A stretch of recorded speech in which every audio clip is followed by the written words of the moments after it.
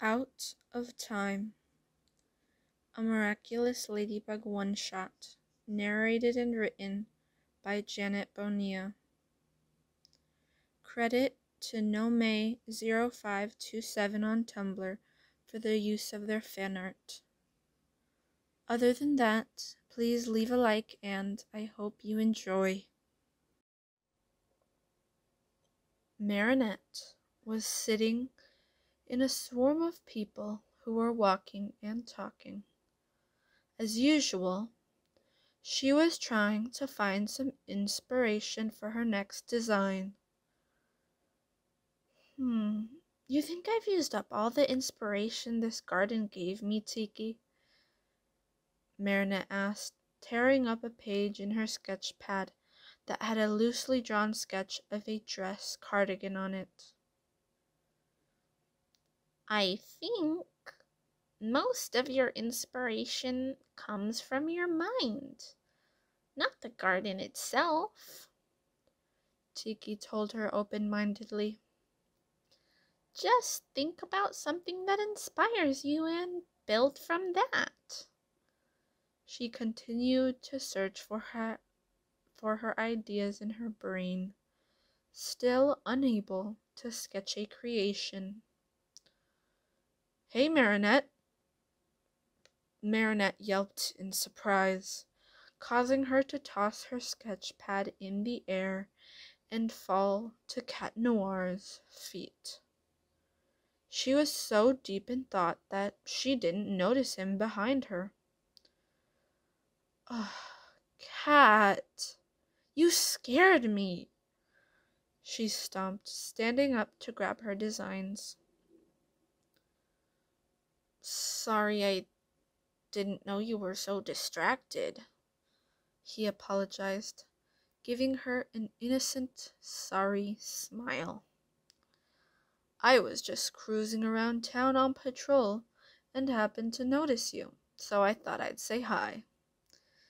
He picked up her sketch pad for her and glanced at a few pages.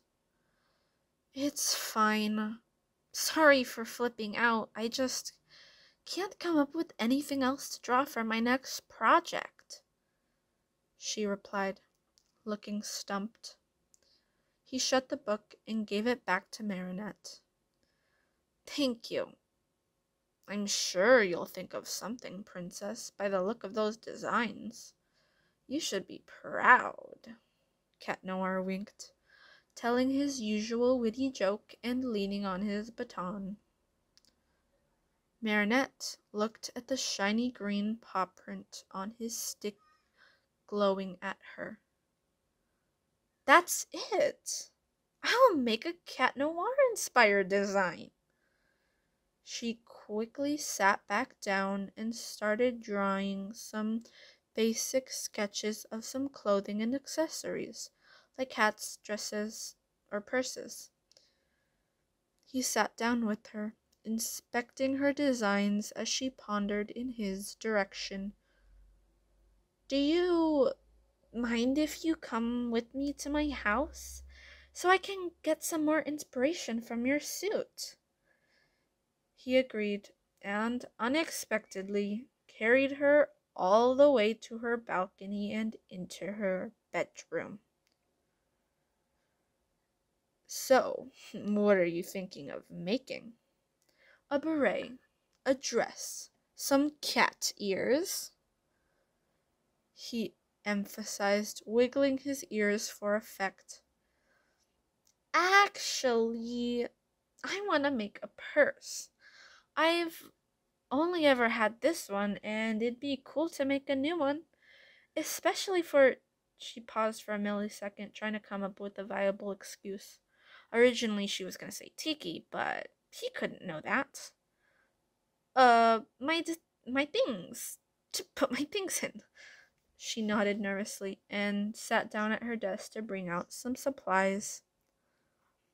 Sounds perfect. I'll be glad to lend you a hand if you want me to. Cat came up behind her chair. She was looking at some zippers and trimming them to sufficient lengths. Of course. Could you grab some needles and patch fabrics from that drawer there? Sure thing, princess.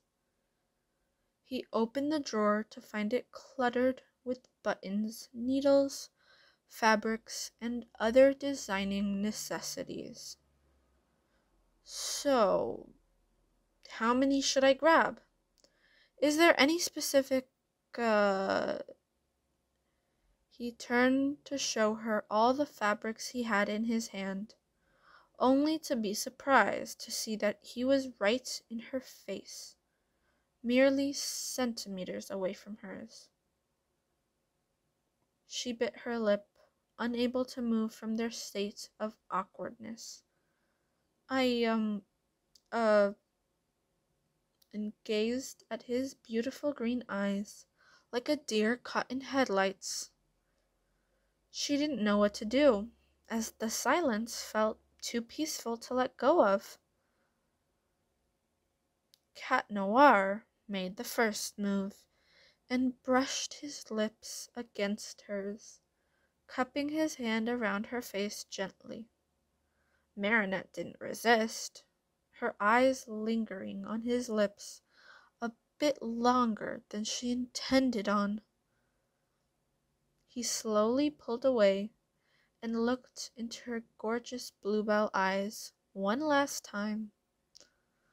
I'm, sorry, I don't know what I was thinking. I shouldn't have done that, he blurted, looking away for a second to catch his breath. No, don't be sorry. It's okay. It was good. No, I mean, She shook her head to rid her mind from thoughts of kissing Cat Noir again. You mean it was Purdy Possum? He winked. What? No. Well, maybe? Pink tints of blush spread across Marinette's cheeks. She had to admit, though, Cat's lips felt so soft against hers, and it just felt right. His ring started beeping, marking his exit perfectly. Sorry, princess. Looks like we're out of time. Maybe we could do this again sometime. Not the, kissing part. The designing was fun. Well, uh, unless you want to kiss again? He rubbed his neck, a bit flustered. I'm gonna go now. He pointed out to the window. She giggled, seeing him out with a wave. Tiki came out of hiding when she was sure Cat Noir wasn't coming back. Wow, Marinette. I thought Cat Noir was just your partner. What made you change your mind? Tiki, I didn't change my mind. He kissed me, she denied. Yeah, but you kissed him back. Or was I imagining that blush on your face? Maybe I just had second thoughts. Marinette plopped on her bed, curling up into a ball of comfort. Yeah, okay. If that's what you want to call it. Sure, Marinette. Tiki furrowed a brow. Marinette suddenly sat up. Wait. What is out of time supposed to mean? Did Cat Noir like it too? She squeaked, screaming into her pillow. Well, I guess so. But maybe you should get some rest now, huh?